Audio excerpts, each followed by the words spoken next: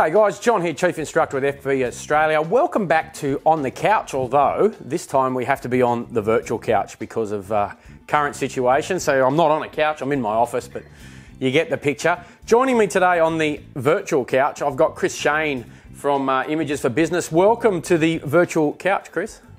G'day John, thank you. How are you coping with all of this COVID craziness? Not too bad, not too bad. Our business is pretty heavily involved in infrastructure and construction and heavy industry stuff, and that's sort of been, chipping along reasonably normally. So we've certainly lost some things, but, our underlying business is still trucking along okay. Well, that leads me segued perfectly into my first sort of probe at what it is you do. You're in the drone industry of sorts. You were recently on one of our Chief Pilot training courses. What exactly does Images for Business do in the drone industry? We are, I have 40 years of history as a photographer and been involved in this sort of industrial activity for that long. And as time's gone on, technology's changed, clients' requirements have changed, their expectations have changed, and so to survive in business, you've got to kind of be a little bit versatile and be prepared to take on new things. Drones, obviously, as a photographer and as a visual imaging company, which is what we are, drones are a bit of a no-brainer, really. We've had requests from clients to, certainly over the last probably 4 or 5 years, can you do some drone pictures? We subbed that out for a little while, but probably 3 years ago I made a strategic decision to make drone imagery a part of our business. I've had a lot of experience with aerial photography, mostly out of helicopters, right, over these years, so I have a bit of an understanding of what happens. Yep. I'm certainly not a pilot. Well, not an aircraft type pilot, but certainly, and I have an interest in aviation. Always been a lot of fun. So if, what you're saying is, so drones are not your primary business. You've brought drones into an existing business structure. Yep, that's exactly right. And so value added to what you already offer the client, I guess. Yes. Excellent. Okay, and in the drone space, are we talking large drones, small drones? Aircraft-wise, they're classified as small. The biggest thing we have is an Inspire 2. Oh, yep. Okay, good. Although I'm thinking every now and then, I think, gee, it'd be good to get into a Matrice or something like that. But the Inspire 2 is good, really, for a stability platform, basically. I mean, the small ones are good, Mavics and so on. They're easy to carry around, but something like an Inspire is going to be more stable, basically, which is why we did it. And you're operating as a certified operator, so a complete REOC type arrangement, correct? Yes. Was that a decision you made because we all know the ability to operate sub 2 kilo without the licensing? Can I ask what your thought process was behind becoming fully certified? There are 3 pilots in the business. And I'm the oldest one, if you notice my grey hair. Yeah, I have similar issues, mate. And so I'm always been interested in training in and taking on new things. The sub 2 kilo thing to me 3 or 4 years ago looked a little bit too easy in a way, so it struck me, if we're going to get into this, let's do it properly, was really the rationale. And so I went and got my licence first of all. That was probably 2.5 years ago. I did the training and got my own pilot's licence. And from then on, the other 2 guys, we wanted to get them involved.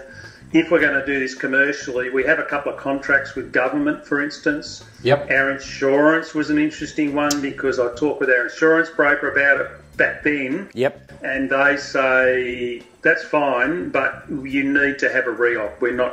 We basically won't cover a business. Yep. As an individual maybe, but as a business, you need to be properly certified.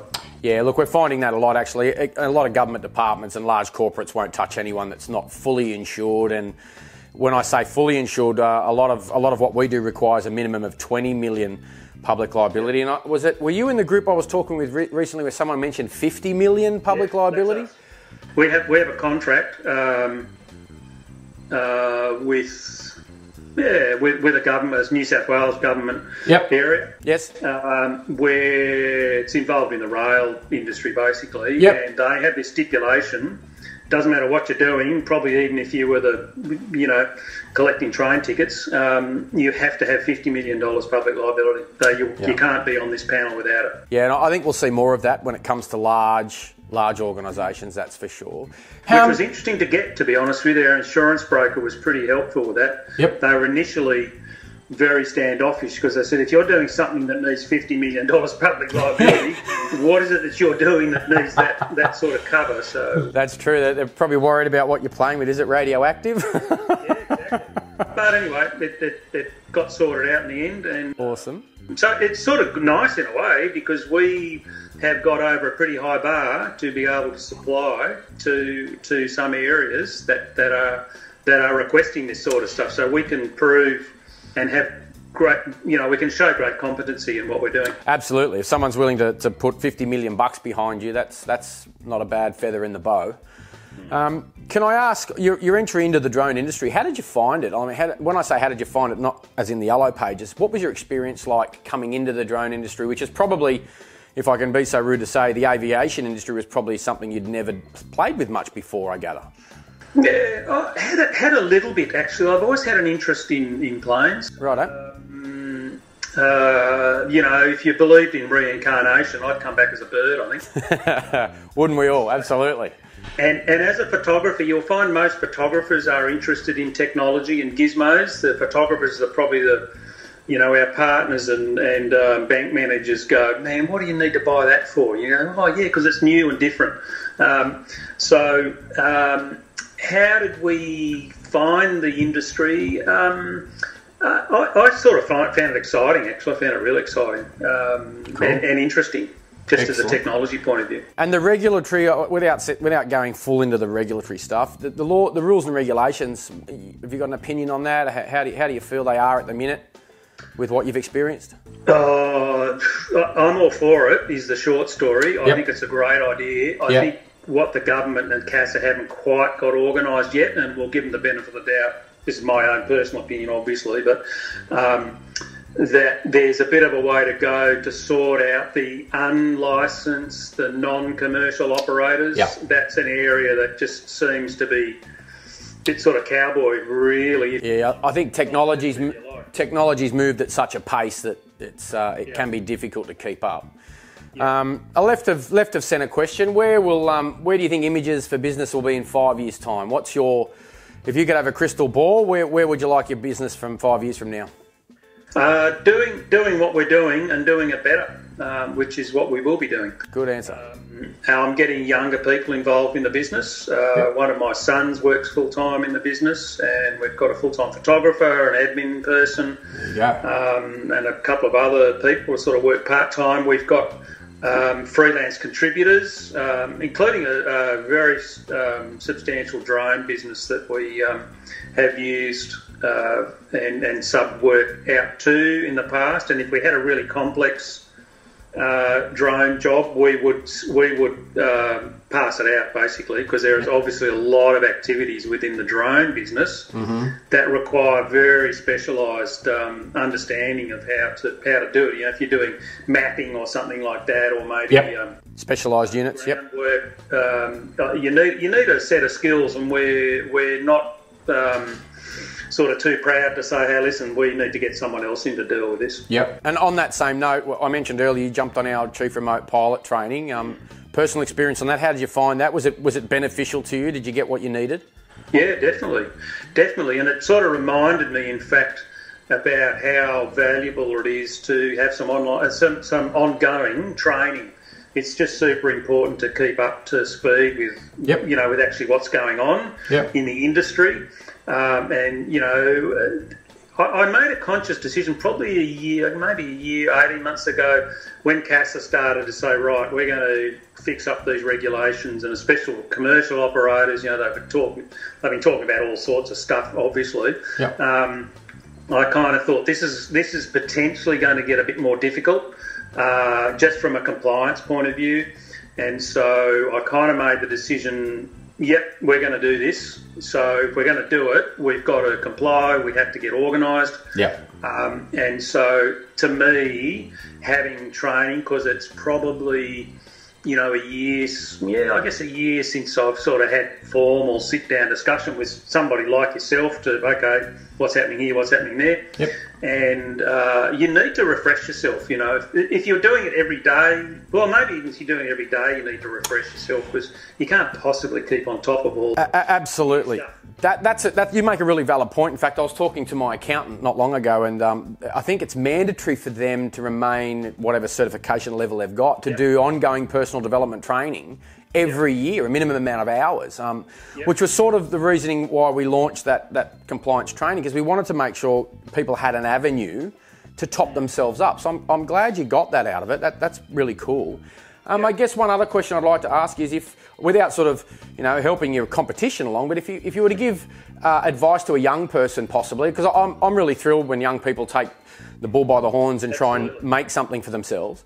If you were going to give some advice to young people, either in the drone industry or your industry or whatever it is, what would be a piece of advice? Maybe someone gave it to you. What's a key piece of advice you might give to someone in the up and coming? Oh, look, the thing is to go out and do it is probably the first thing. As a photographer, the first thing I would say to a young photographer is just get out and shoot pictures, you know, and experience things. But along with that, go and talk to and get involved with people with more experience. Get an apprenticeship or something like that, or a traineeship. So, and I'd say the same thing to a drone person, but drones particularly, I think, require a good understanding of the law. A camera, obviously, as a photographer, you can go and buy a camera and go and shoot pictures and sell them, that's fine.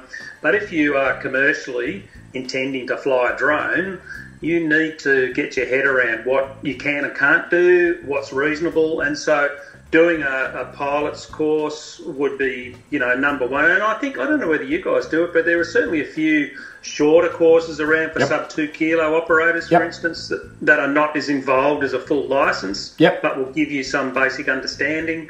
That, you know, I would just highly recommend even do a one-day course with someone and say, you know, give me some ideas. Yeah, look, it's the reason we got a free training modules up on our website called Drone Sense, which we think is pretty valuable.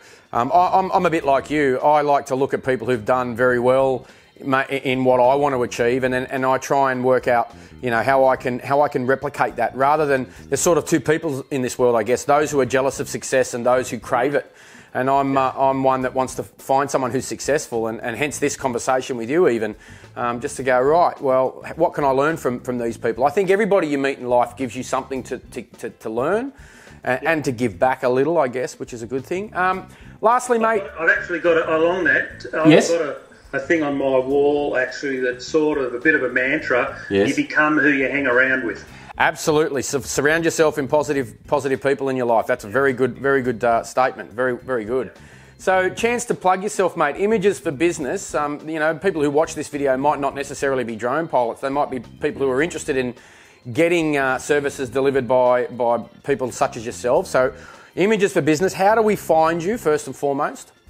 Well, if you go to our website, which is imagesforbusiness with FOR.com.au, you'll see all about us. There's a lot of information in there. You'll see the people, myself and the other people involved with the business, pictures of them, they're real people. Good. Our phone numbers and email addresses, and there's a pretty significant gallery there of imagery of the kind of things that we do. We do a lot of long-term time-lapse on construction projects. Wow, good. All over Australia. Yep, because that was going to be my next question. What services do you offer? What do you do? We do still photography, video productions, and time-lapse and aerial photography. Any specific locations, or are we nationwide? No, anywhere. We've got 2 projects in Victoria at the moment. We've been working in a mine out in Cobar. We've been working for BHP in South Australia. Got a lot of stuff in New South Wales. There's a lot of infrastructure activity going on. Wonderful. That's for sure. So, yeah. Excellent. Mate, look, it's been a joy having you involved in our little extended FPV Australia family. As I say, we didn't do your initial training, but you came on our Chief Pilot's course, which was great. I'm glad you've popped on our virtual couch today. and we've had a bit of a chat. It's awesome. I'll put all the details of your organisation up on our website. Mate, thank you once again. Look, I hope restrictions lift to a point where we can all go about our business in some form. I want to see what your couch looks like. Some form of normality, that's right. Then you can come and sit on the actual couch. Yeah. That'd be really good. Mate, Chris from Images for Business, thank you so much for joining us on the virtual couch. Guys, if you're interested in the drone industry or the photography industry, you've got Chris's website and our website. Jump on, have a look. If you've got any questions, fire us an email. You know where to find us. Until next time, if you are flying a drone today, tomorrow, next week or next month, safely and responsibly. Safe skies for all. Enjoy.